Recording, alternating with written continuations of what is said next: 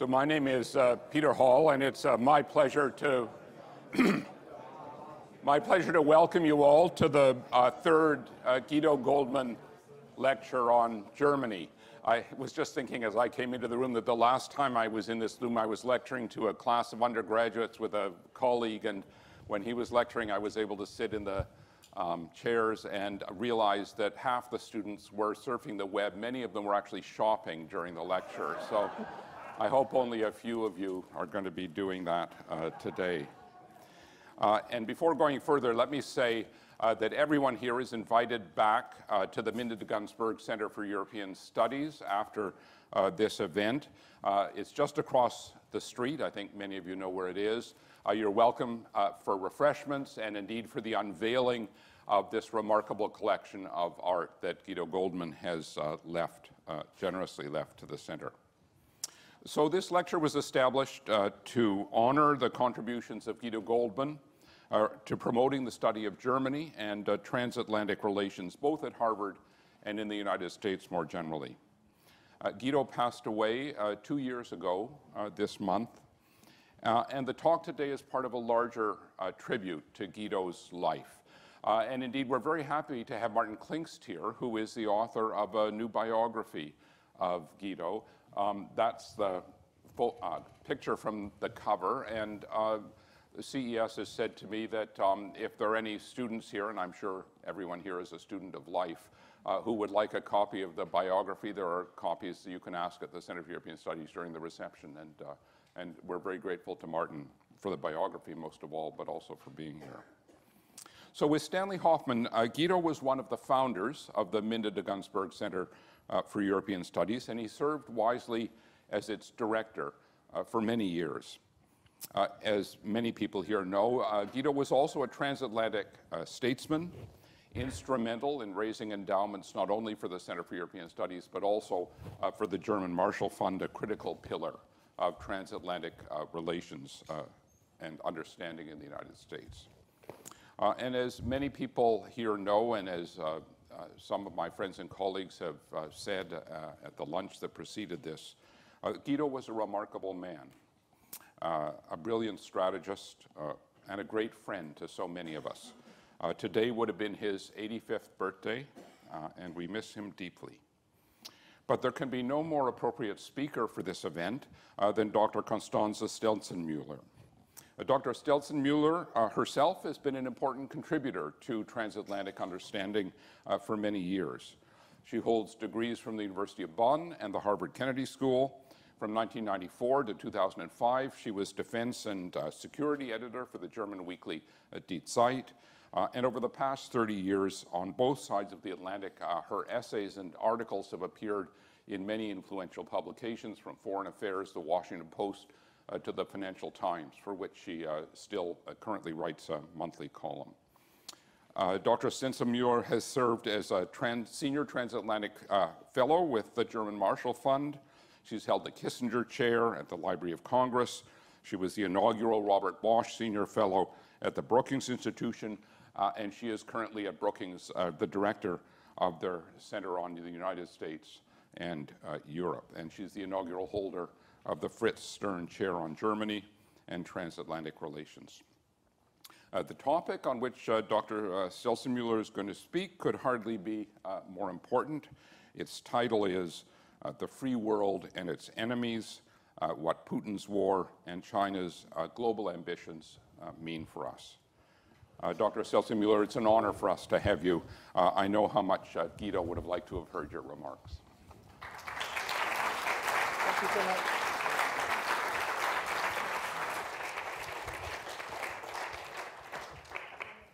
Hi, everyone. I have to tell you, the honor is all mine. Dear Grzegorz, dear Elaine, dear Peter Hall, dear Charles and Alexander de Gunsberg, dear friends of Guido Goldman, and dear students who don't know him yet. It is an immense honor to give this lecture, the third lecture, and also the memorial lecture for Guido on what would have been his 85th birthday today. And I have to say, this auditorium is filled with so many of his friends that I stand here with some trepidation. In particular, I see people in this room who'd be at least as qualified, or more, than I to give this speech, among them his lifelong friend, Karl Kaiser, Thomas Kleine-Brockhoff. I'm amazed that you've managed to fit yourself into that extremely uncomfortable-looking chair. And Martin Klinkst, who indeed wrote Guido's really great biography that you see up here. Do read it.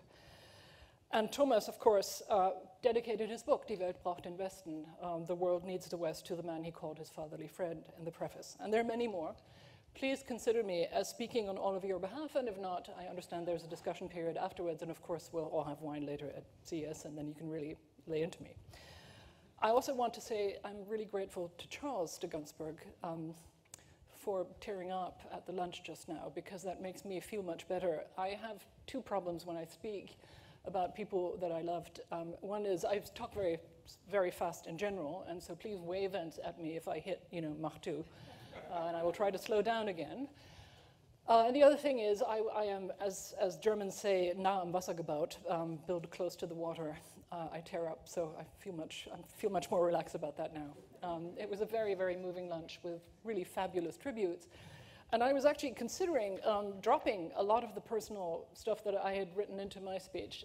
But since there are so many students here whom I'm guessing didn't know him, I think I may actually leave some of that back in, because I think it's important that you understand what kind of a person this was.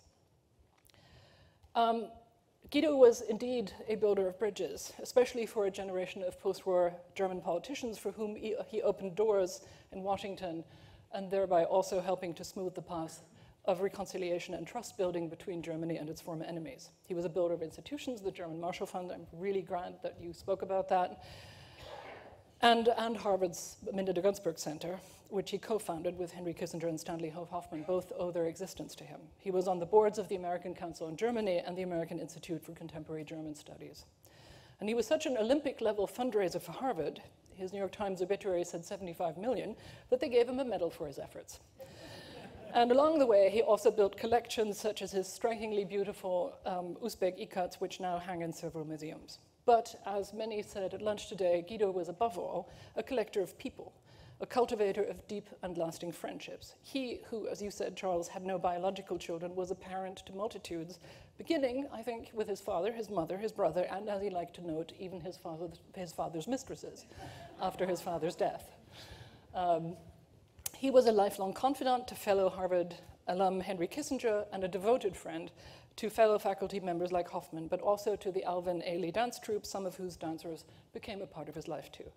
And he kept close track of the trajectories of the Kennedy School's McCloy Fellows, another creation of his, which is how I was inducted into what I think we now need to call the Fellowship of Guido. He visited us, invited us to his homes in Concord, Florida, took us out to dinner, read what we wrote, wanted to hear what we thought, and told us what he had heard and read. And if we were in Washington around early February, he took immense pleasure in inviting us all to the Ailey Gala, where all of Washington turned out in their best and finest, followed by dinner on the roof where you would find yourself seated between dancers, politicians, and civil rights icons. It was just astounding. And we were all dazzled by the breadth of Guido's knowledge, his interests, his passions, his marvelous fluency as a raconteur, and yes, that massive frame, the flashing eyes, and the charismatic grin that made him a room-filling presence even into his high old age. His parents, Alice Gottschalk and Nahum Goldman, then still with 2N, had escaped the menacing tide of National Socialism to America with their 2 small sons in 1940.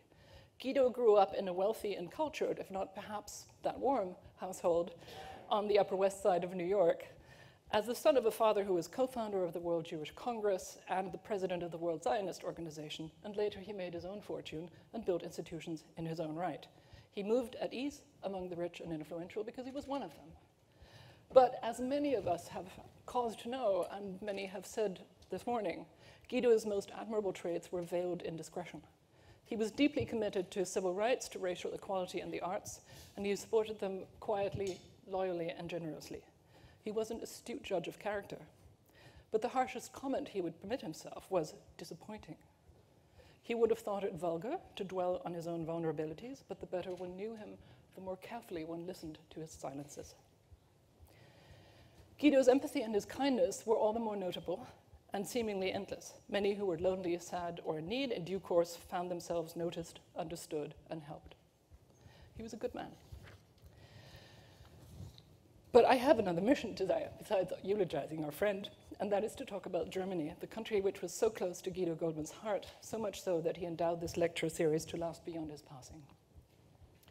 And why, you might ask, of all places, Germany? For a later-born Gentile, this is dangerous ground, vermintes Gelände, as we say. But I'm German, so I'm obviously going to go there.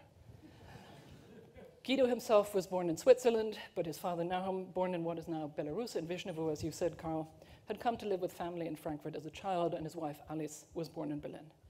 In his biography of Guido, Martin Klinkst cites a family friend, Avram Udovic, as saying that the older Goldmans never quite managed to unlove the country that broke their heart and would surely have killed them had they stayed.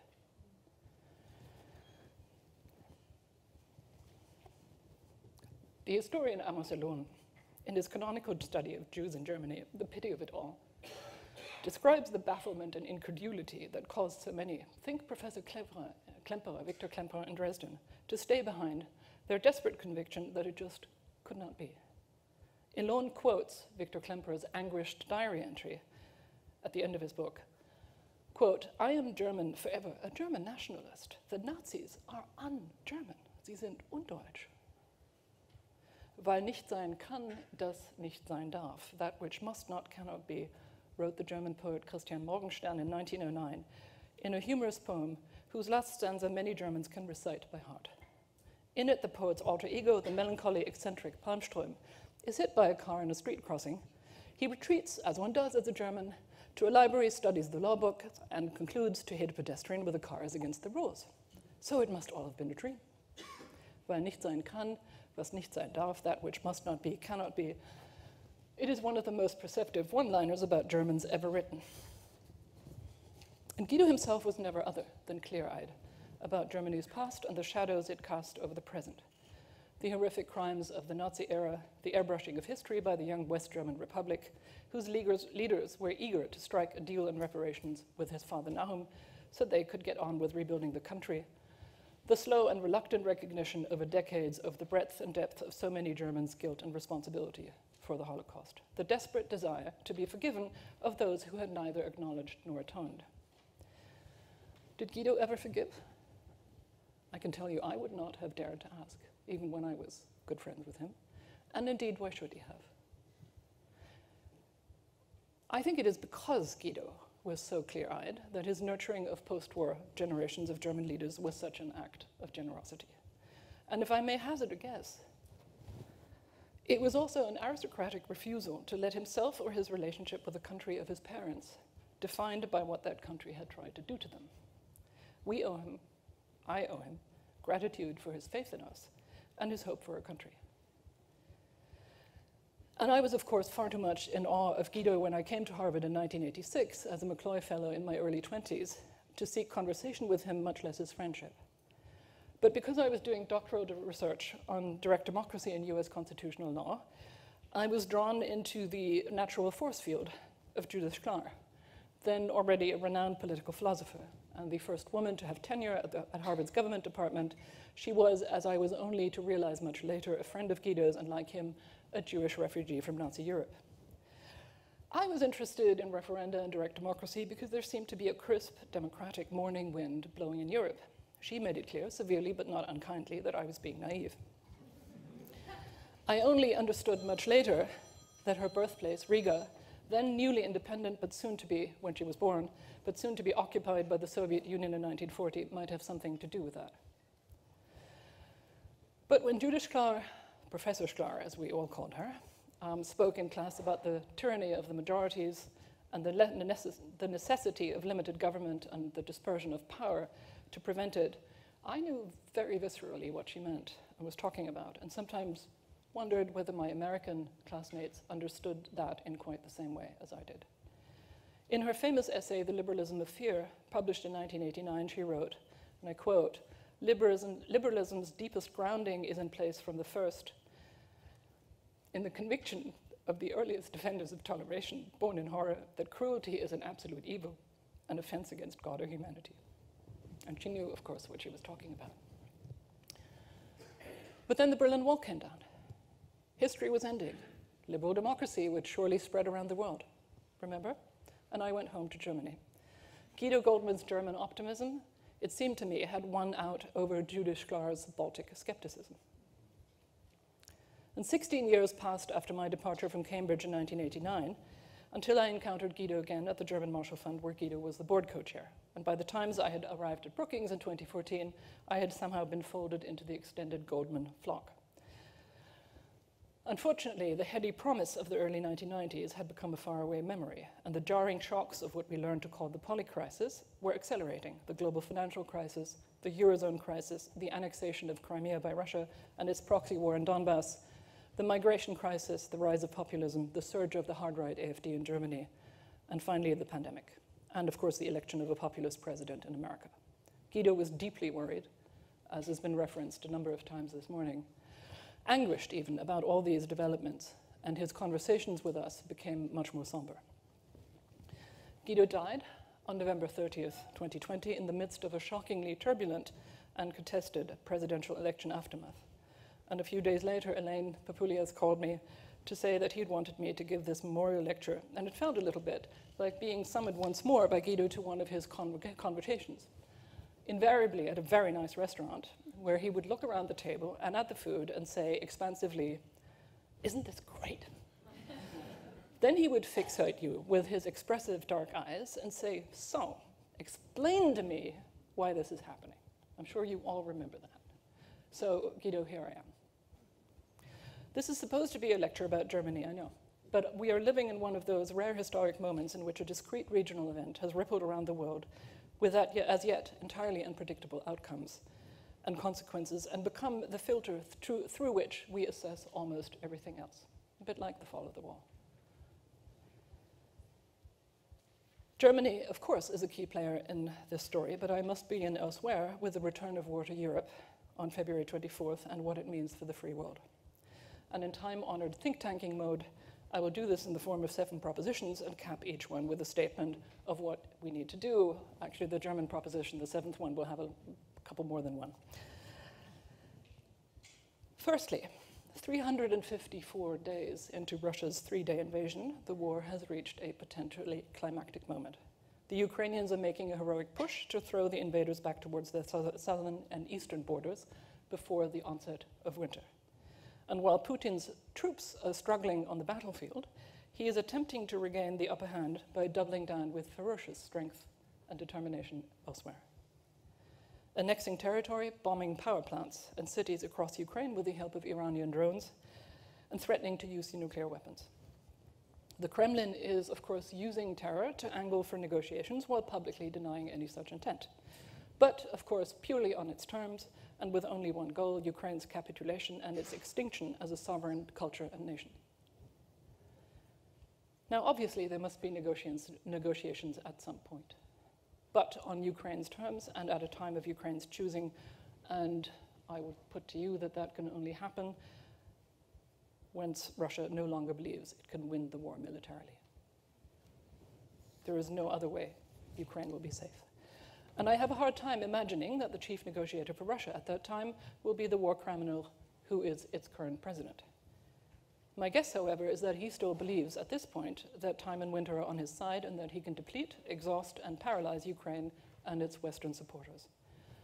So here comes my first proposition. We must give Ukraine what it needs to defend itself without delay and increase sanctions even more on Russia. Secondly, we, Ukraine's allies, do not see ourselves as parties to this conflict, but Putin does. We have been exquisitely careful in drawing our red lines for the Kremlin. And in this, the Biden administration and the German government have been very much in sync, interestingly. We're helping Ukraine, and we are constraining Russia with sanctions of unparalleled severity, yet we will not engage as combatants for good reasons. Putin, however, has been waging quote-unquote measures short of war against all of us for the past decade or more. He's been conducting influence operations, probing our vulnerabilities, and ensnaring us into dependencies. He has deployed propaganda, disinformation, as well as material support for hard-right parties and movements in order to destabilize and delegitimize our democracies, and he has weaponized our reliance on Russian fuels. But he sees his war with Ukraine, to quote my Brookings colleague Fiona Hill, as a, quote, full-on war with the West, unquote. That was made clear to the world on December 17th of last year. On that date, the Kremlin sent identical treaty drafts to the White House and to NATO headquarters for immediate signature, as they said. Their thrust was nothing less than the rollback of Western Europe, of democratic transformation in Eastern Europe, the neutralization of Western Europe, and the departure of America from the continent. Putin is in a war with us, whether we like it or not. And so that is the reason why we must urgently see to our own deterrence, defense, and resilience, and God knows there's a lot of work to do.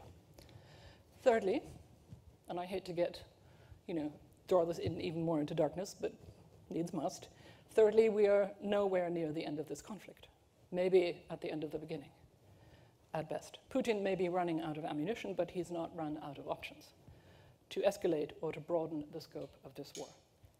In a brazenly cynical reversal of the facts, he continues to cast his invasion of Ukraine, the ravaging of its agriculture, and the strangulation of its ports as Western depredations on the poor of the world.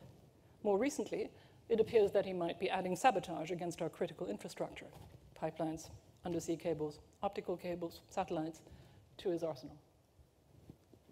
This is a war that will continue to be waged on multiple vectors and in multiple domains and dimensions within the West and around the globe. In Putin's mind, and in fact, I think, this is already a global war. So what we have to do is to prepare for a long, complex, and drawn-out twilight struggle. That is where we are. Fourth, Allied cohesion is being brutally tested on multiple fronts. Yes, Putin's war unexpectedly revived the transatlantic alliance, NATO, the EU, even the United Nations, and the International Criminal Court, both of which had been in seemingly terminal decline. Finland and Sweden are joining the alliance. Ukraine and Moldova have been promised EU membership. Japan and South Korea, are supporting Western sanctions. 143 countries voted yes on a UN resolution on condemning Russia's aggression. But that strength and unity is offset by tremendous counterforces. China, of course, is refusing to condemn the Kremlin, and it is in fact supporting its narratives, working hard to message European audiences that they are being used by the United States.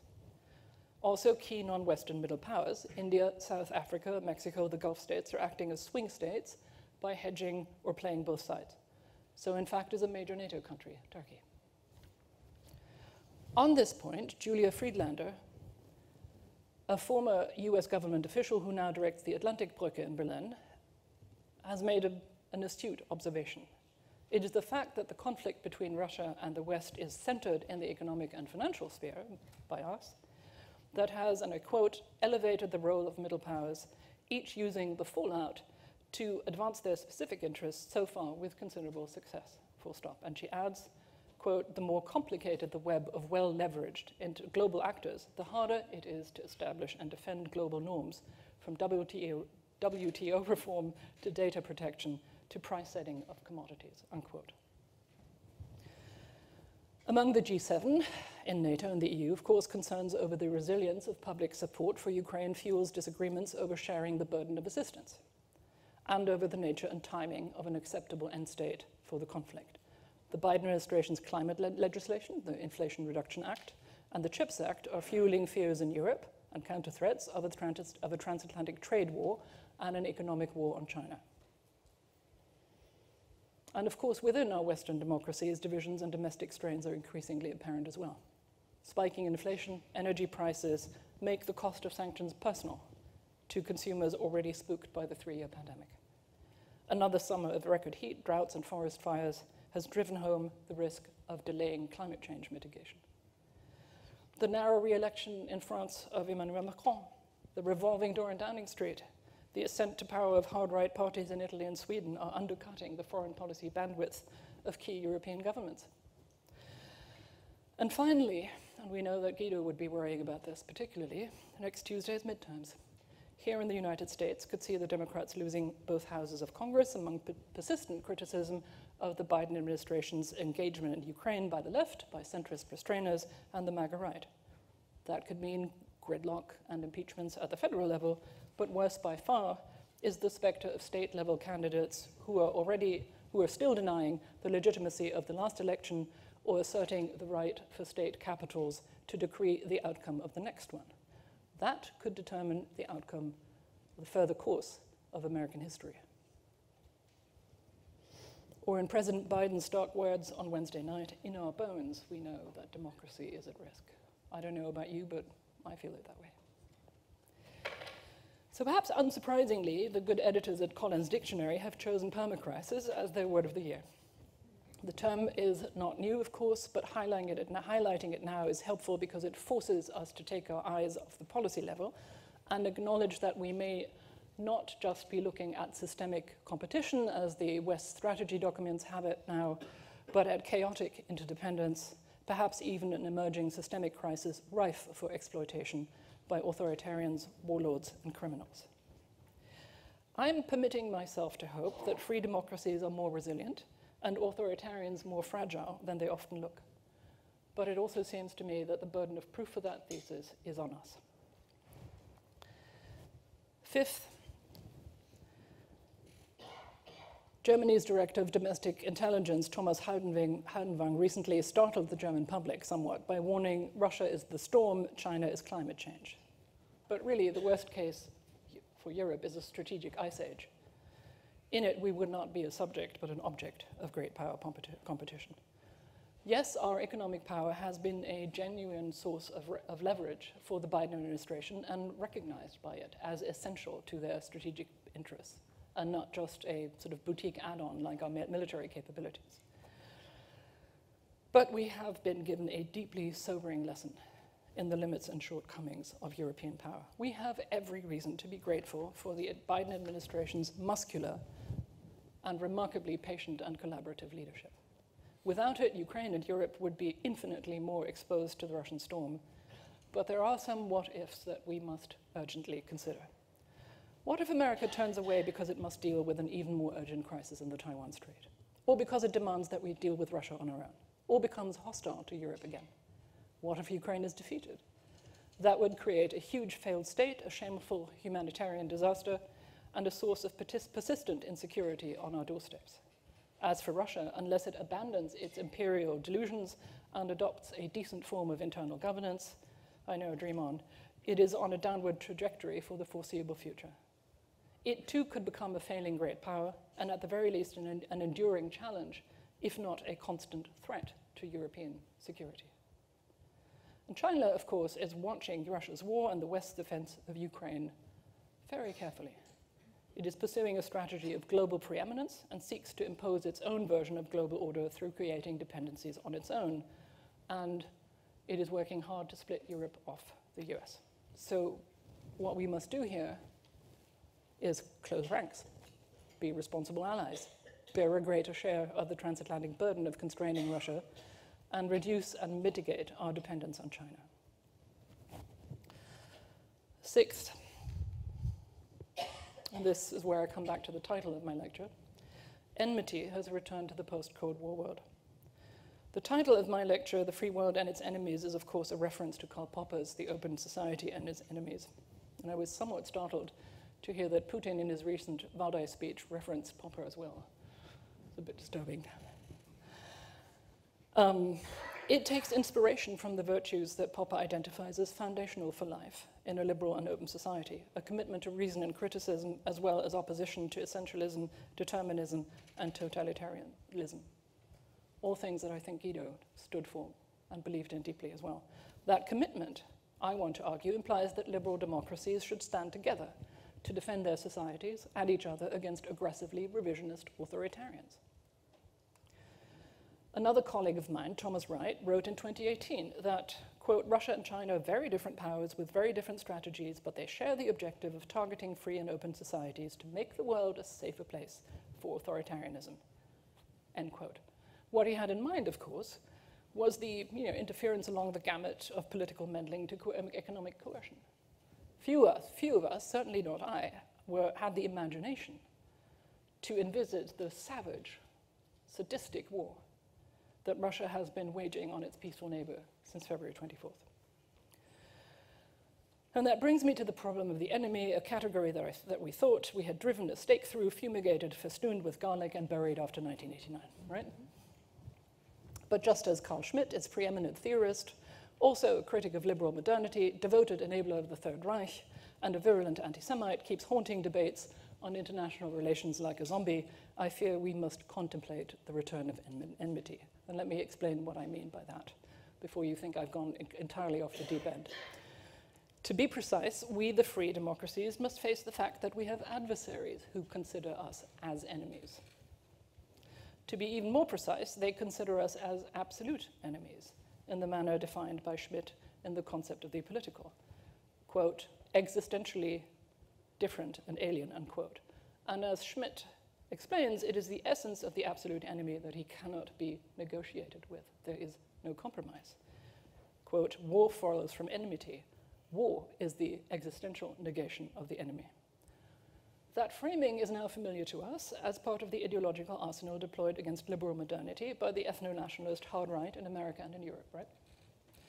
And one of the most frightening aspects of its normalization, and one that Guido was deeply concerned about, is its slide from culture war to actual violence. And we saw its apogee for now on January 6th. And the other actor who thinks and speaks in those terms is, of course, Vladimir Putin. His frequent characterization of Ukrainian leaders as Nazis, the litany of far-right tropes about the corrupt, arrogant, and decadent West in his Valdai speech last week, his rants about Satanism, and the need to purify Russia from scum and traitors suggest that Putin is, well, a Schmittian. Now, this couldn't just be seedy personal obsessions. It could also be part of his strategy to terrify us into paralysis, deliberately conjuring up the ghosts of Europe's darkest past, right? But what if he means it both seriously and literally? Certainly his mode of war suggests that that is something we should not exclude. That then would not be a strategic competition, it would be a zero-sum game, and at the very least, we should be prepared to respond to such an eventuality. So, free democracies must be prepared for adversaries who see us as enemies. Seventh, no country in Europe is as vulnerable and underprepared for all of this as Germany. But what you and everybody else and their great-aunt ask of the Zeitenwende, what of the Zeitenwende, the turning point promised by Chancellor Olaf Scholz in his historic speech on February 27th? I've come to think of it as Schrödinger's Zeitenwende. It is, and yet is not. To be fair, Scholz deserves credit for reframing Germany's national conversation on security and defense on that day. I'm grateful to younger social democrats like party co-chair Lars Klingvall for candidly acknowledging repeatedly the flaws of the SPD's Russia policy. I admire the clarity and fearlessness of Foreign Minister Annalena Baerbock when her Russian counterpart Sergei Lavrov offered her vodka for the get-to-know-each-other lunch. She countered that if a test of manhood was required, she had given birth to 2 children. I have to say, as a person of the female persuasion, I appreciate that kind of thing.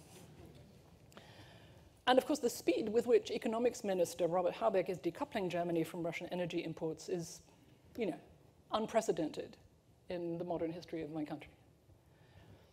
Germany is also the 3rd largest supplier of heavy weapons to Ukraine, and some of those, like the HIMARS rocket launchers or the Gepard self-propelled anti-aircraft guns, we've all known what these things do now, have been exceptionally effective. We've given shelter to nearly 1 million Ukrainian refugees, and public opinion polls continue to be remarkably supportive of Ukraine, even when respondents are asked if they are willing to bear personal cost. I do believe that deep changes are happening in Germany, and if you don't believe me, I can give you a quote from Anne Applebaum for that. But now for the buts. Yikes, sorry, and there are many. Scholz promised that Germany would finally fulfill its 2% defense spending promise to NATO, but despite a 100 billion special acquisition fund, we are still at 1.44%, and meanwhile, NATO is quietly discussing moving to 3%. As for military assistance to Ukraine in per capita terms, of course, we're far behind the Balts and the Poles, which is, just embarrassing, right? Although time is of the essence on the battlefield right now, the government has twisted itself into completely absurd contradictions over requests for more heavy weapons such as tanks. there has been a rise in attacks on refugee housing, and a new poll suggests a worrying vulnerability to Russian disinformation. And the hard right, AfD's poll numbers are ticking up. We're really lucky that the next elections in an Eastern German state aren't until 2024. We've been driving up gas prices all over Europe with our frantic LNG buying sprees, and a 200 billion euro offset package to help industry and consumers weather the energy crisis has drawn sharp and frankly legitimate criticism as a Germany first measure from our EU partners. And of course, Scholz, having pushed through quickly the sale of a minority stake in the Hamburg Harbor, or rather its operating company, to the Chinese state-owned shipping conglomerate COSCO last week, went to Beijing today, the first Western leader to visit after the 20th Party Congress, accompanied by some very triumphant CEOs and a barrage of criticism from the media, his coalition partners, 6 ministries, and the head of the Federal Intelligence Service, never mind our allies. Now, Scholz is already flying back, and it appears that he took some of the criticism by heart, too hard, and addressed issues of human rights, Taiwan, economic coercion, and market access issues. And I think most importantly, he secured a public message from China that it is opposed to escalation in Ukraine and threats of nuclear weapons. So far, so better than feared. But he will still have to allay allied concerns that Berlin is once more trying to have it both ways. And a speech last week by President Frank-Walter Steinmeier encapsulates what Thomas Kleine-Brockhoff on Twitter called the good, the bad, and the ugly of the Zeitenwende. He said, any peace must be on Ukraine's terms, blamed Putin, told Germans to prepare for hard times. Good, right? This is what the president failed to mention. We were willfully blind to the science. We refused to listen to our neighbors on Nord Stream 2, on execution-style killings in Germany, on financial corruption, our energy dependence on Russia, free riding on American security, and ignoring the signs of China gearing up to weaponize our trade relationship. By ignoring those warnings and refusing to stand up to Putin, we enabled his aggression and earned the lasting distrust of our allies. And rather than the benevolently herbivorous hegemon and anchor of stability we like to think we are, they think of us as a deeply unreliable swing state, always on the lookout for the national economic interest, and quick to take mortal offense when called out for blaming others for problems we have created ourselves. Was nicht sein kann, das nicht sein darf. Worst of all, Steinmeier provided no sense of urgency, no strategic context for what was happening except headwinds, as though strategic competition, and worse, were just bad weather, and no agenda for change. So here are a handful of modest proposals, and to reassure you, I am really now nearly done. Germany, of course, has to lean into the defense and reconstruction of Ukraine. We need to develop initiatives to regain the trust of our eastern neighbors. We are both dependent upon and responsible for the security of Europe in ways that others are not. And so I think specifically we ought to push for a Europeanization of energy policy and of defense policy. That, again, if you don't want to take my word for that, Radek Sikorski, former Polish foreign minister, just said that in the speech in Berlin. Germany should validate the trust and extreme patience of the Biden administration by taking on a greater burden in alliance deterrence, defense, and resilience. It has to actively reduce its exposure to geopolitical risk from China. Can I just say, I've met a lot of bank CEOs recently. In fact, I haven't been asked for advice by this many industry types in my entire life. And the recurring sentence I keep hearing is, we used not to think about geopolitical risk at all. And I find that so staggering. It does explain some things. And of course, we should work with other free democracies to create spaces for rule-based order and persuade hedging middle powers that it is in their interest to participate. Emphasis on work and persuade. And finally, we must, of course, make our democracy more resilient against interference and disruption. So to return where I began, Ukraine is not just fighting for its freedom, but for ours. It is not just Ukraine that is in great peril. We are too, because its enemy is ours as well. When we defend Ukraine, we are defending ourselves and the principles we stand for as free democracies. So I have learned the hard way to appreciate Judith Klaar's skepticisms and her warnings of humans' penchant for cruelty. But I refuse also not to hope that we could deserve Guido's faith and optimism after all. I've learned from my Jewish friends to say what to say when someone of their faith dies. May his memory be a blessing. And it means that by commemorating a person, we keep their goodness alive and we carry on their legacy. Guido was and continues to be a blessing for us. He unites us in memory, in friendship, and shared convictions. And I hope that one day we will be able to raise a toast to Guido and say, see, we did this. Thank you, Guido. Thanks to you for inviting me to speak and for listening to me.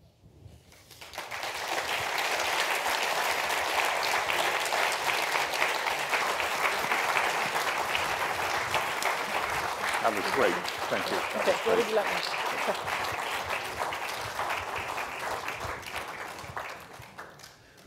Thank you very much. Those were remarkable and very thought-provoking remarks. I think there's a lot that could be said, and maybe some people here would like to say some of it. So we have a little bit of time. I have no doubt of that. Yeah, well, we have a little bit of time for questions and comments. I would ask you to keep your comments, in particular, brief.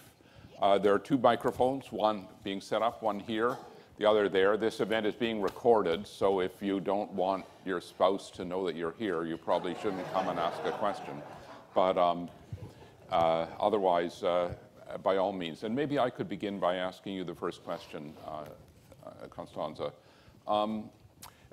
The Financial Times reports that recent surveys in Germany suggest that when asked whether Germany should take a leadership role in the military side in Europe, 60% of Germans say no, it shouldn't.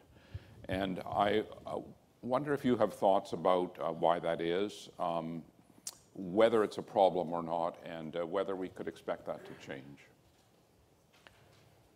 Well, by way of anecdote, I remember Jim Cooney, then the administrator of the McCloy program when I arrived here in '86, introducing us to the rest of our class, us fourth generation of McCloys, and saying that this was a fellowship whose membership had been chosen for their leadership potential. And we were all horribly embarrassed by this, but I was the one who got up and said, we really don't like that word anymore. Harvard spent 3 years educating that out of me. But I did, however, never take the famous Heifetz leadership course. The early generation of McCloys were violently divided over whether it was okay or not okay to take that course. That just by way of historical memory. I actually think, to be honest, that this is changing and that it is part of the deep changes that I was referencing. And I don't want you to think that I'm patting myself or us on the back for this. Much of this is because of the just enormity, the atrociousness of what Putin is doing, and because I think he has no way of stopping. I don't think it would be very healthy for Putin to stop, actually. And so I think this goes on until it ends. Mm-hmm. And it won't end for a while, and I think circumstances, as is so often the case in Germany, will force us to change. But I see also people responding in the surveys, in conversations that I have, and understanding that we have over decades, and I know from what I speak because I was defense and security editor, underfunded and disinvested in our armed forces.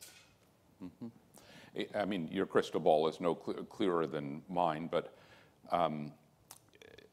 what do you think the effect of the Ukraine war is on this? I could see an answer going in either direction, right? On the one hand, as your remarks pointed out, it makes the threat so clear that you would think it would encourage larger numbers of people to think that Germany needs a robust military posture and indeed perhaps a leadership role in Europe on that front. But given the high costs that Germany and some other countries in Europe are paying, costs which I think in the US we often don't fully recognize because we don't have very many Ukrainian refugees, whereas there are hundreds of thousands in Germany. Yeah. What do you think the effect of, you can answer this question, it's of course unknowable, but what do you think the effect of the Ukraine war will be over time, especially since your remarks emphasized how prolonged this conflict might be? I think that is part of what is already changing. And in fact, there is a fresh poll out conducted by the Sociological Institute of the German Federal Armed Forces, who, when I was a reporter, so carefully hid its reports in a steel cupboard that its researchers once contacted me clandestinely to inform me about the results of one of their surveys. I gather that's no longer the case, and that's good news. But I think that there is, I remember, I mean, to be honest, I took on defense and security at Die Zeit, Thomas will remember, and Martin will as well, after, in a sort of distinguished lineage of men, Theo Sommer and Christoph Bertram. And I always used to joke that it was parked with me, a lowly female, so that they could have 6 more months to search for a guy, you know, who could do this. But it was deeply unfashionable at the time. And in fact, a lot of my colleagues looked askance at me and made jokes about my being interested in the military. And I used to say, listen, you sent me to Rwanda and to the Balkans. And frankly, I have good reasons for being interested in this shit, and so should you be. Sorry, forgive the expletive. But I sense, you know, again, I was mocked and sort of condescended to at the time, and it seems to me that that is completely changing. I'm now a member of the Civilian Advisory Council, the Beirat Innere Führung of the Bundeswehr. I have friends in the armed forces, and yeah, they report a very different mood. The problems, the very real problems of improving our defenses are structural and how are related to the sort of insane path dependencies. And yes, the really pathological transatlantic defense-industrial relationship, in which I think it is not unfair to say that America was perfectly happy to encourage a certain degree of dependency on the part of Europeans. Yeah.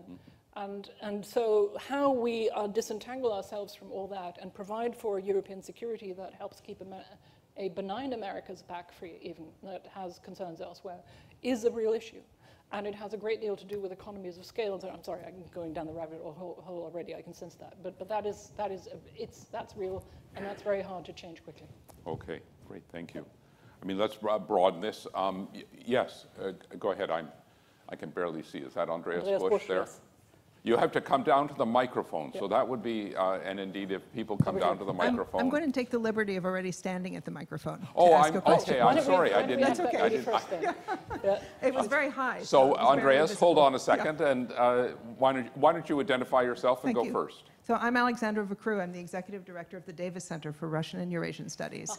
And you're interested in the military. You've laid out all of the questions extremely well. And so I have to ask you the question that I'm always being asked right now, which is, we know that Ukraine cannot win with the equipment that we're providing them now.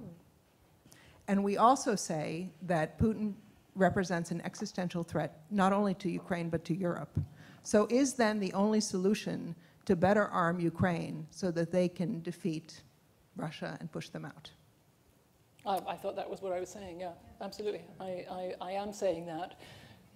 One of the real problems is that it's, frankly, I mean, the Germans have given the Ukrainians a hell of a lot more munitions than they like to say, because they're so exquisitely squeamish about what we're doing. But we, of course, are in peacetime mode when the production, not just the supply, but the production of ammunitions is in sort of just in time. And you know what? That's also true for the US military. The US military is having a really hard time gearing up to produce the ammunition that Ukraine needs now. And now we all know from World War II, you know, what Allied countries can do if they need to. And they did, amazingly, with the help of the, you know, many rosy derivatives. But we might be heading in that direction, frankly. And I think it's really important for governments to understand that is an issue that we need to address very quickly. It also appears, sorry if I can follow up, that it's not just a munitions question, but it may in fact be that troops need to be put on the ground, right? And the problem is that if you say getting Russia out of Ukraine means World War III, which it does, I know. Then what do we do? Well, I knew that somebody here was going to ask that question. Sorry. And of course, it's the first question. Yeah, why don't we have the reception now? You can drink heavily afterwards. I will. I intend, believe me, I intend to. But, oh, Animal House, great movie. Thank you for referencing that. Look, so I'm part of a generation of German journalists that was, as it were, introduced to the real world via actual genocides. I was one of a very small group that covered Rwanda. Many more covered the Balkans, but I ended up writing about the war crimes tribunals for both and the creation of the International Criminal Court because I have a law degree. And so I have form, and I've been in war zones, and I've been at mass graves, and I've been at war crimes tribunals. And to me, what Putin is doing here is not just profoundly offensive to everything I believe in, but is well beyond what happened there. And the only reason we know that is that we're not intervening militarily is, I think, a chastened sense of our own abilities in Iraq and Afghanistan and the fact that Russia has nuclear weapons, right? But I would not exclude that it comes to that because I don't think that Putin is stopping, and you probably know that better than I do. And so, again, I would much prefer that it doesn't, but I'd like to think that somewhere there are strategic planners, and not just in this country, who are thinking through worst-case scenarios and saying, what would we do, and what would consent of the governed mean in that case? How would we make that case? Okay. Right, Andreas, I think you were next, right? Andreas.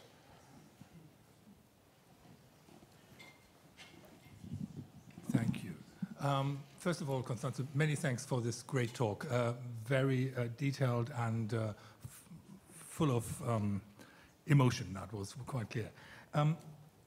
The challenge that you described has been met successfully in the past. And the question is, to me, what has changed, and can that be repeated? Foreign policy elites used to be tightly knit. You mentioned Theo Sommer, you mentioned Christoph Bertram. May I say it, male? Yes, we have Daniela Schwarzes in the audience, I think. Yeah, but Daniela is younger than I am. And you were saying let's not make it about gender and age. My question is about the changes that are underlying perhaps the response of the public and the party systems that, for example, in the German system are now quite different. There is much more demand for responsiveness, for democratization, and you mentioned Judith Sklar before and her skepticism. So my question is, can that cohesiveness of a national foreign policy response, and you mentioned how shocked Germany reacted, and particularly certain parts of it, of its party system, can that be repeated, or is the cohesiveness of a foreign policy response a victim of the broadening of participation, of democratization, and the demand for responsiveness? That's my question. I know it's a really good question. It's also an incredibly wonky question, and one that has so many variables. I would just say to you that during the Cold War, that your proposition that it used to be easier didn't have to be tested, right? And it's being tested now. I recently learned a great expression from our friend Eckhard von Kleeden-Thomas, who said his grandfather used to talk about Übernächstenliebe, which I think is a fantastic term, and I'm sorry, it's almost untranslatable. It means loving the neighbor of your neighbor more than your neighbor. And it always seemed to me that the Germans were much better at loving the Tibetans than they were at loving the Kosovo Albanians, right? And I thought that that was a little bit of a problem. But you know what? With globalization and modern social media and the most televised war that we've ever seen, these things are coming closer to home in ways that they didn't used to when I went to Kigali in 1994. Yeah. I mean, you will remember that. I was, I had just started as a junior reporter at Die Zeit, and our legendary Africa reporter was on vacation. And my Dieter Bohr used to say to me, "You're very young, the editor is on vacation, and you have much to learn." And then CNN came into Kigali on May 17th. I remember that to this day.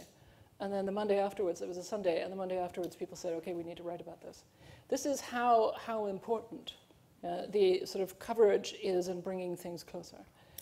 And I think that, yes, it is more difficult to organize the consent of the governed. Right? And yes, the fragmentation of our publics, the polarization, the creation of what my Brookings colleague Jonathan Rauch has called epistemological civil war, all of that complicates that.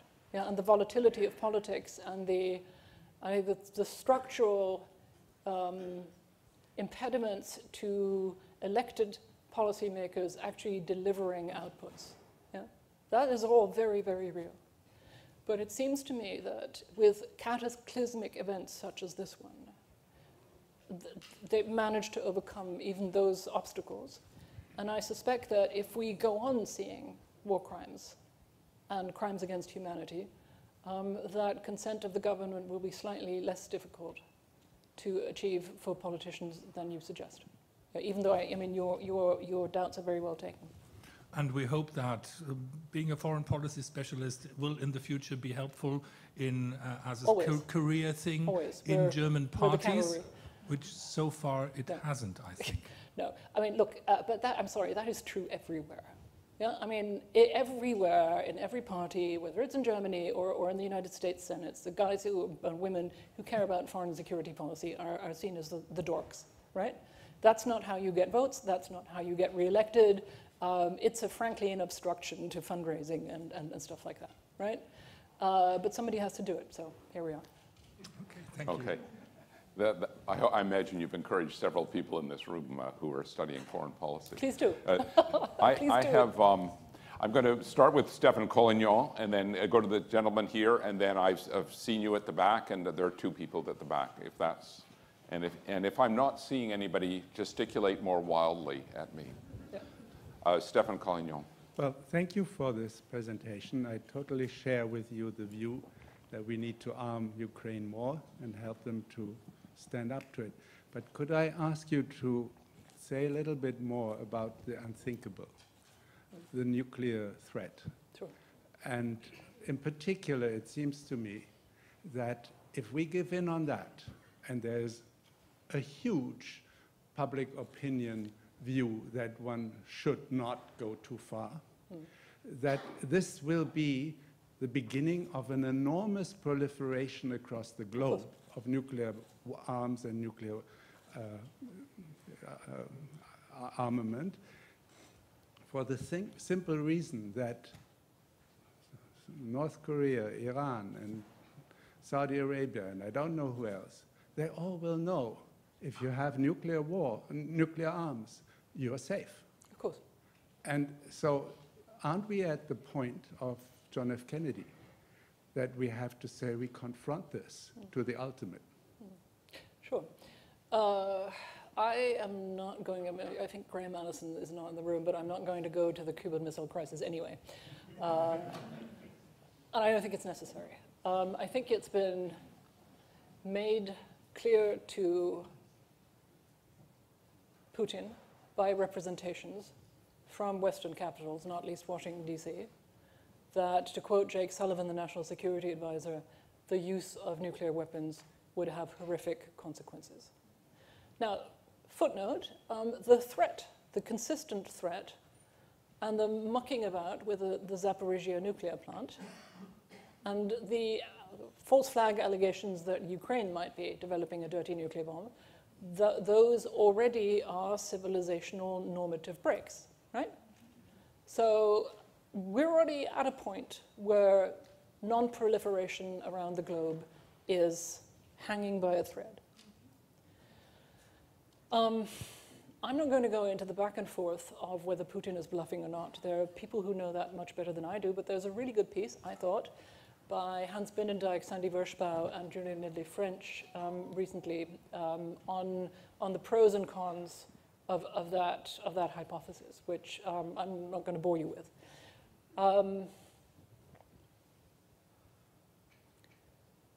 And I honestly, come down on both sides several times a day. Yeah. This is really hard. But I think it's important to note that Scholz secured sort of one really important thing out of his visit to Beijing today, which was to get the Chinese to say publicly that they would disapprove, not just of an escalation unspecified of the war in Ukraine, but of the threat and use of nuclear bombs. Yeah? I mean, if anybody can tell Putin, and I'm not sure many people can tell him anything, but if anybody can, that it would be Xi Jinping, right? And if that was the only thing to come out of Scholz's visit, then I'm for it, right? Now, does that mean it has a lasting impact? And so we don't know, but it is a good thing because it put up a red flag. Yeah. But of course, I mean, if a nuclear bomb gets used, all bets are off. It's the end of global non-proliferation regimes, and everybody scrambles to get a nuclear weapon. And let's not forget, it was the Ukrainians and the Belarusians who gave up their nuclear weapons freely of their own accord after the dissolution of the Soviet Union, for which we should applaud them today and see where it's gotten them. So. All right. You should tell us who you are. Oh, Jim Sheehan, a friend of Guido's from New York City. Energy transformation and its pace. Winter is coming. How do you see that further down the road, and also the effects on Russia? Okay. Game of Thrones really has a lot to answer for.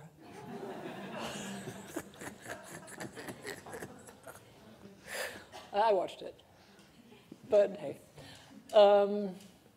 I actually think that this winter we're fine. I mean, Putin did us all a favor by terrifying us in spring, right? And it gave us a lot of time to both decouple and to fill German gas storage. It used to be the Bundesnetzagentur, the Federal Agency for Network Protection, I think it's called in German, was a sort of, an agency that lived a sort of discreetly life ignored by most German citizens in the backwaters of German policy makings. And its tweet threads are now, and its daily reports on the state of German gas storage are now avidly read. I'm happy to report that our gas storage, I think I read yesterday in a tweet, are 99.3% full, and they are the largest storage units in Europe. But I will also say to you that same gas storage nearly was sold off completely by then Economics Minister Sigmar Gabriel to the Russians, then was taken back. I think nationalized is probably the right word to use. And the entirety of our storage facilities, which are the largest in Europe, are enough to last us for 2 months of a hard winter, and that is without us providing our neighboring countries with gas, which I think, at the point that we are, they would have every right to expect.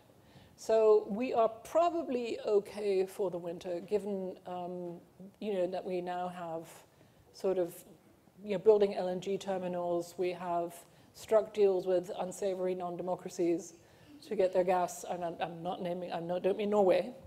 We all love Norway now. All of Europe has a total love affair with Norway. But it is, the next winter is what we need to worry about. And frankly, as the point that I was making earlier, I think that one of the many, many things that we've learned about Europe is just how completely cack-handed our energy policy is and our energy infrastructure.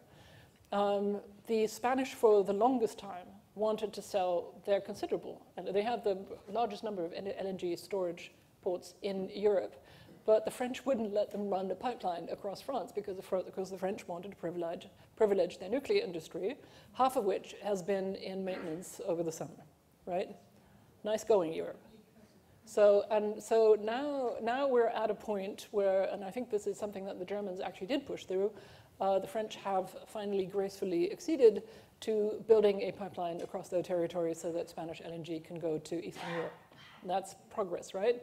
But I think clearly what we need is to treat this as critical infrastructure, Europeanize it, improve it, update it, protect it, And I think the next step here is to look at pricing mechanisms. I was saying earlier that of course we helped the gas price spike with our frantic buying sprees, right? Thank you, Germany. So there is a lot of work still to do, even if I don't think people are going to freeze. And I will tell you one other thing, if I may. The wife of the widow of another old mentor of mine who died of cancer during the pandemic, I sort of talked to her regularly on FaceTime, and she's living in a sort of assisted living home, and she told me recently that she went to lunch with her neighbors in the home, and that they'd all said, and of course we will wear sweaters in the winter. That is what we're going to do. If that is what it takes to keep Putin at bay, we can all make sacrifices.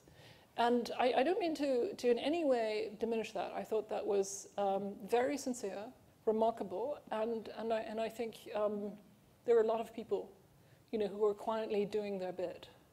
The other thing I want to say, I'm sure all of you, like me and others here, sort of somewhat obsessively, the French would say maladif, sort of follow the idiots who have been prancing around in German talk shows, saying Ukraine needs to take care of itself and all that stuff, and prancing around on Twitter and assorted other forms of social media, right? The people who are the loudest in the German debate are the people who have the least policy-making powers, and it's the quiet people who are doing their thing. And I feel like I've been meeting a lot of quiet people who are doing their thing and contributing. So I'm sort of reasonably optimistic for now. Thank you very much. Yes, gentleman in the aisle up there. Who else here? Okay. Hi, Grégoire Jacot. I'm a researcher at MIT. The war in Ukraine has united the EU on some fronts, but also divided it on others. I'm thinking of the military policy and energy policy. And in particular, as we could hear it here, the French and German relations are reaching worrying lows these days, and this is a journalistic euphemism. And some people would say that actually, Germany's recent choices are just officializing something that was clear, that Germany has the means, the credibility, and the power to lead alone. And so I was wondering to what extent you think that this French and German tandem still makes sense, and how we should rethink its purpose internationally, for example, with regard to Ukraine, and domestically. Yeah. Well, look, I'm going to give you a very short answer to that. Yes, le couple is in trouble. I mean, that's very obvious. The French are really, really pissed off at us. Yeah. And I understand some of that, but not all of it, I have to say. Oh, that's a good idea. Do we have, there's more here. If anybody wants any. I'll drink from the jug, glasses. it's fine. I'm sure there are more glasses if anybody needs some. But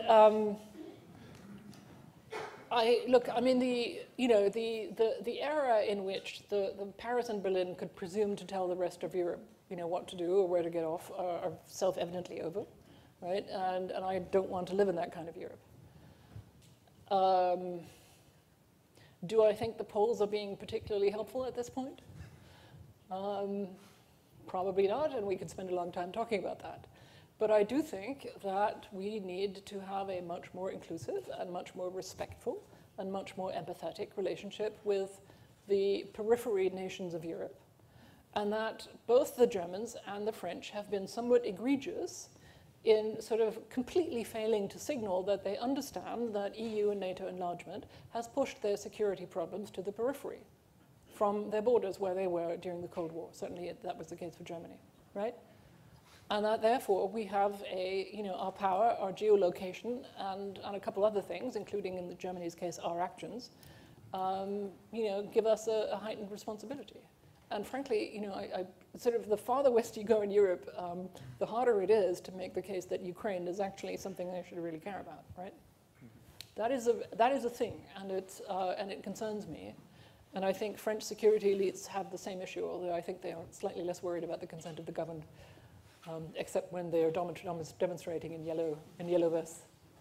Sorry, that was an anti-French joke. I take that back. No, but that was true. Thank you.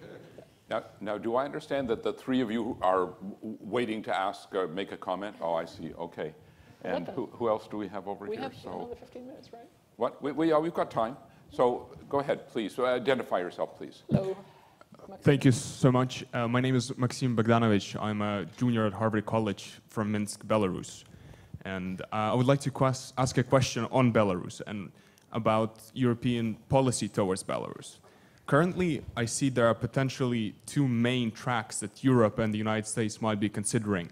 One being providing an off-ramp for Lukashenko being the dictator over the last 27 years in Belarus, trying to drive a wedge between Minsk and Moscow to help in resolving the crisis in Ukraine.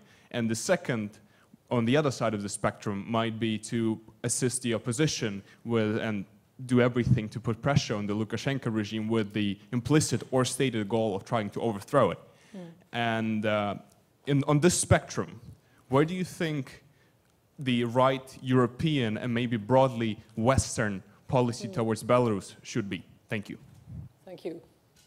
Regime change, huh? That's gone really well for us in the past. You know, Maxime, good to see you again. And you know my sympathy, right? Where my sympathies lie, not with Luka.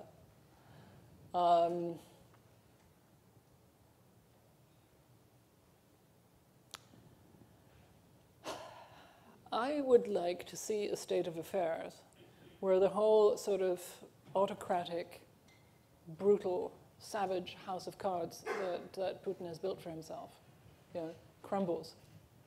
Yeah, and these guys sort of run off into the shadows or are brought to trial by their own citizens. Yeah.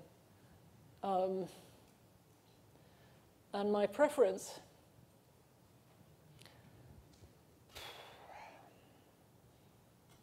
you know, as a German, and having written about war crimes tribunals, you know, we wouldn't have had our own war crimes tribunals hadn't the Americans and the Soviets and the French and the Brits held the Nuremberg tribunals for us, right? But they needed to completely defeat Germany before that. And then it still took us 20 years and a very determined and very courageous and very lonely Jewish prosecutor, Fritz Bauer, in Frankfurt, for us to get our own Auschwitz trials off the ground in the early 60s.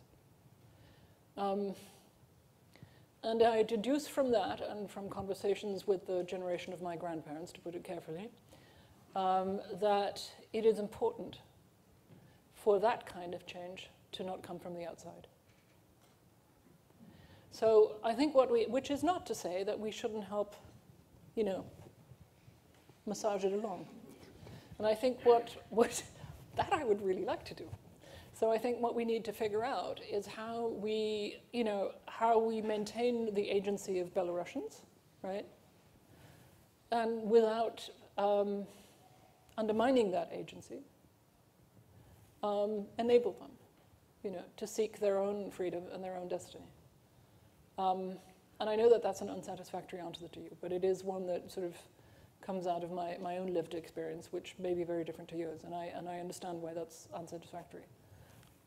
But can I just hope, I mean, the day that happens, I will crack open a bottle of champagne, and I hope we can have it together, and you and a couple other Belarusians that I know. You have a standing invitation to Free Minsk. We'll crack it open on top of the KGB building. I would love that. I'll be there. Thank you. Thank you very much. Yes, please tell us who you are. Hi, thank you very much. My name is Nishank. I'm a mid-career MPA student at the Kennedy School. My question is in relation to China, and just before I get there, I just want to thank you for your rich analysis. On China, I wanted to ask you, what are the discussions that are taking place in the strategic circles in Germany regarding the rise of China and the threats that it poses to Germany's strategic interests? And secondly, has there been much of an articulation about what are the bright lines or red lines that have been identified which would be seen as particularly inimical to Germany's strategic interests? So for instance, would it be the invasion of Taiwan? Would it be the gross interference in German elections? Thank you. Okay.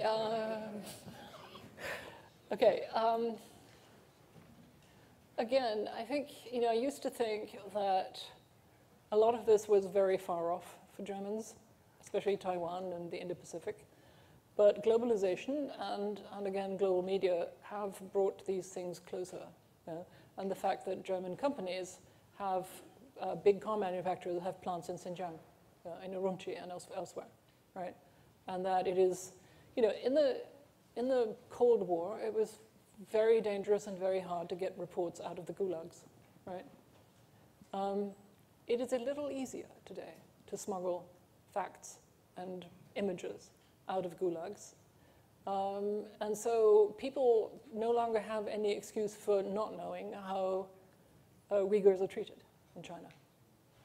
And the car manufacturers are in a bit more trouble than they would have been during the Cold War regarding this stuff. So I think that has brought these issues a little closer, but I think what has been something of a clincher for all Europeans, not just the Germans, has been the sort of wolf warrior diplomacy and the increasingly aggressive and assertive appearance of Chinese diplomacy promoting Chinese interests in Europe and making it clear that China has a Europe strategy. And while it is different, as I was quoting my colleague Tom Wright as saying earlier from Russia's Europe strategy is destructive, right? They're decadent. They're gay ropa, so, you know, it's actually great to be Russian and live in Russia. The Chinese strategy is, no, actually the single market and the infrastructure space is actually what we need for our business, right? And for our global, you know, physical infrastructure and digital infrastructure ambitions. So the Chinese are perfectly happy for those parts of Europe to function and are not just happy, but able to split us politically, and will have become good at splitting us politically when they need us to be split.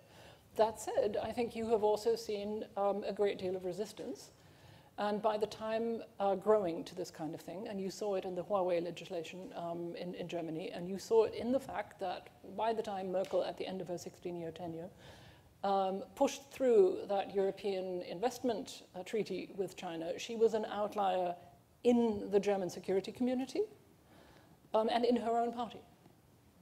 And so I think that there, you know, the antennae are well and truly up, and that you can't really sort of, it's become clear to all of us that what happens far away is actually an issue for us directly, but that it's also actually now happening very close to us and is, you know, is about direct interference in European politics. So and I think, you know, had we had any further questions, I think the images from the 20th Party Congress, I think clarified a lot of things. I do sometimes wonder about the stability or fragility of both the Chinese economy and politics. But the intent is there, and the capability is there, and I mean, all I've read about this, I'm not a China expert, suggests to me that the Chinese have well and truly subordinated economic development under the empowerment of the national security state and China's global ambitions. Yeah, sure. Thanks. Yes. Good afternoon. Thank you very much. Quirin Blommack. I'm an HKS MPA student and also McCloy Fellow. And for full disclosure, I'm taking the Heifetz course on leadership. It's all right. My question is also about China. And I think you know the kind of new Washington consensus on decoupling probably as well as anyone. And my question is simply, what if we're wrong? What if we're wrong to put Xi Jinping and Putin in the same kind of bucket of enemies? The question comes from the point that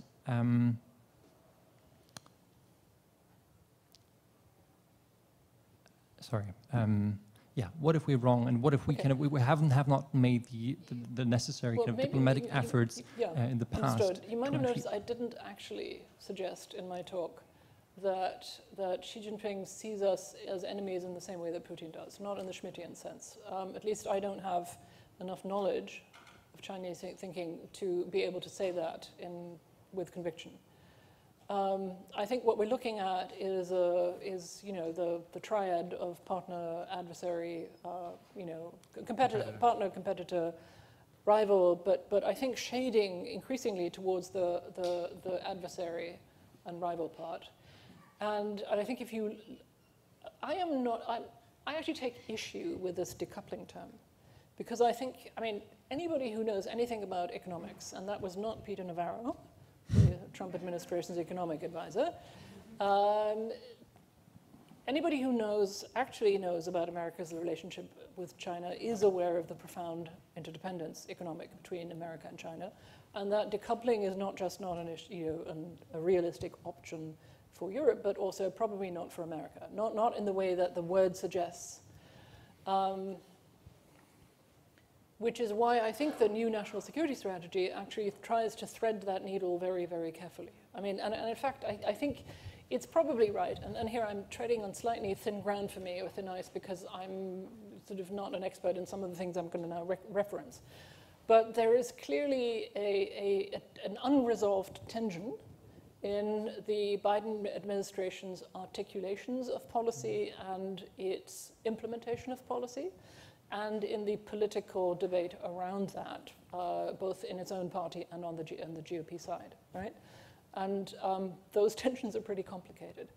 But I think that the Biden administration, at any rate, is trying to say, we have here a very assertive state that has the intent of changing global order to its liking, and in ways that we will probably not like, because they will involve coercion and intellectual property theft and a couple other unpleasant things. But at the same time, we want to make it clear, and it actually says that we are not about a new Cold War, not about block building, not about decoupling, or any other of the straw men that German business likes to parade in front of it, right? At the same time, though, you have the CHIPS Act, which is being criticized very harshly by the paper that I write a column in, as a sort of, final evidence that the US national security state is subordinating American trade interests to the security debate. So on that one, I think, I acknowledge the point you make, while saying I think we have to be extremely precise about to whom we attribute what intentions, and then sort of counter, lay against that the articulation of legislation and its implementation. And I'm not at the point yet where I can make a final judgment on that. So. Thank you. Are there any other final questions, comments? I mean, are there any topics that we've left please. out? You were behind the camera. I couldn't see you. And who is it here? Sorry, your last comment just prompted a question. Sonja Kreivich, I'm the German Consul General here in Boston. Hi. And I know that how important the maintenance of a rules-based international order is for my minister, for Annalena Baerbock. And I also know that on many of the issues of global governance that we have to deal with, like fighting climate change, we still need to engage countries like China. So I would like to know your position on that. Sure. Thank you. I mean, the national security strategy very deliberately highlights that issue as one of the numerous issues of global commons and global public goods that even a strategy that wants to emphasize cooperation and collaboration among free democracies has to then cooperate with autocracies, right? That, again, it's one of the sort of needles that this document tries to thread in, I think, a rather sophisticated way, but where, again, the proof is going to be in whether we can make that possible. It seems to me that we are, much depends here on the Chinese. And I'm just not enough of a student of Chinese behavior, but I will say that on the Western side, I think the trajectory of the last 30 years after reunification, where it seemed that we were being handed world peace and sort of the worldwide spread of liberal democracy on a platter, has, I think, led to a fair amount of very appropriate self-examination and reflection on our own mistakes and the ways on where we sort of went, off and wandered down a dark alley. And we would probably all say today that the Iraq War was one of those, and that the way we handled Afghanistan, and certainly the exit from Afghanistan, was another.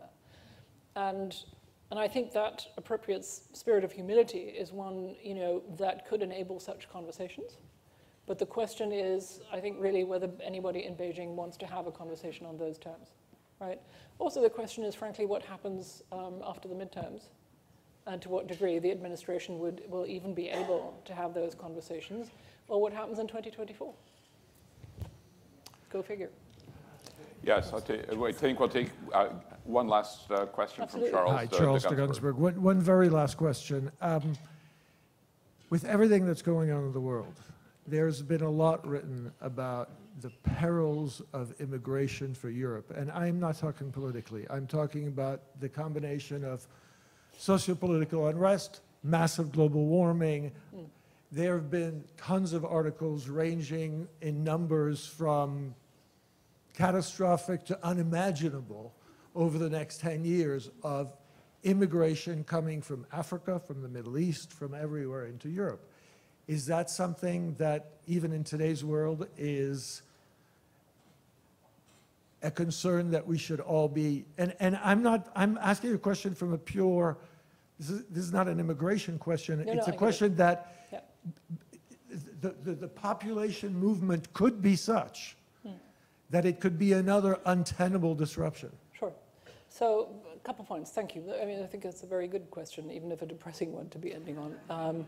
The difference, I already highlighted one difference between the Cold War and now, which is why I dislike it so much when people say, oh, this is a new Cold War. There are practically no more, there are practically no more obstacles to the free movement of data, ideas, people, and goods, right? Walls and iron curtains, not going to happen. And as I was saying, you can't really hide what autocratic governments are doing behind gulag walls. Somebody is always there with a smartphone. I remember interviewing for Die Zeit people who had been in Tiananmen Square or who had been in Chinese labor camps and who had, written their autobiographies on toilet paper and hidden this about their bodies for 20 years, and then managed to smuggle them out, right? I mean, those people had an extraordinary fortitude. And let's hope that we're not going to see that again. But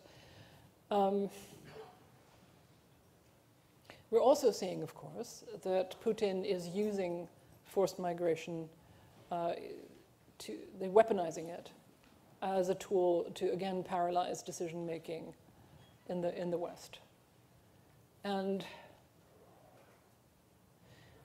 I don't want to live in a society, and I actually don't think that's physically possible in Europe, where we pull up the drawbridges, start building walls again, and where people drown in, ramshackle little boats, which is what they're doing now. I find that, I think just brutalizes us.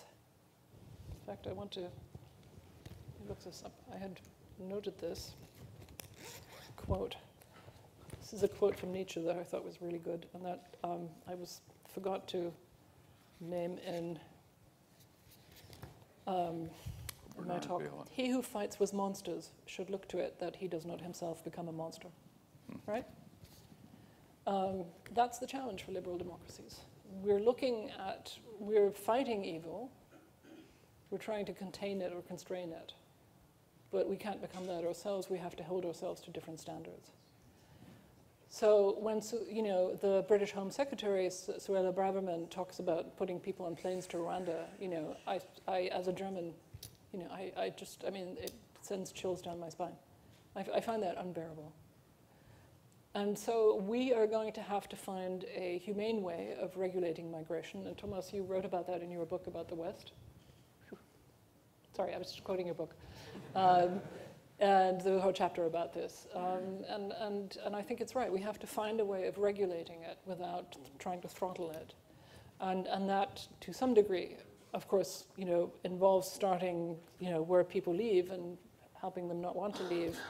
But that ought to have been, of course, the purpose of our development work, and that didn't seem to have gone so well. So go figure. Please very join good me in judgment. thanking Constanze Centimuro.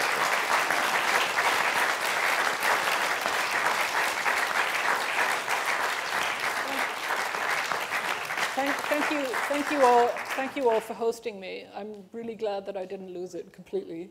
That was my worst worry. Yeah, I'm really grateful to you, so thank you.